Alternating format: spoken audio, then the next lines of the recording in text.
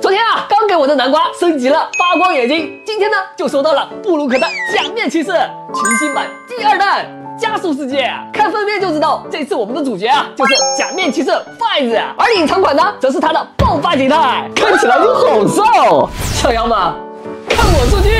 来，就这盒了。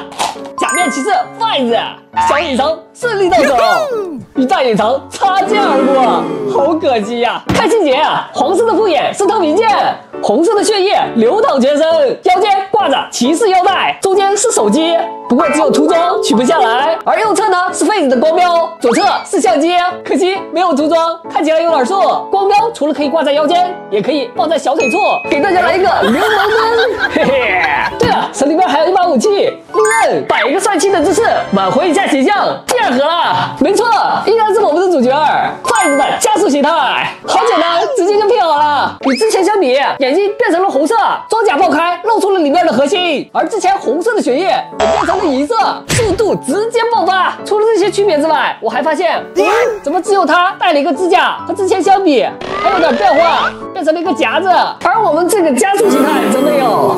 嘿，这也太贴心了吧！好在我有特效件深红电钻，直接就可以插在脚上。骑士电钻，爆裂飞机。接下来出场的是狼人巧爷啊！再一看还以为是灰模呢，这个涂装也太素了吧！在它的背后有一条俏皮的小尾巴，后面有时间的话，我们可以涂装一下黑暗假斗王骑士形态。哇，他这个胸甲也太亮了，还发光呢，带了一个小手琴。你过来呀！黑斗都出来了，啥时候布鲁克把钢斗也给我们做出来啊？这次来的是个狠角色啦，心脏机器变异体，看这个头部真的是相当还原，哈哈哈哈！谁敢与我一战？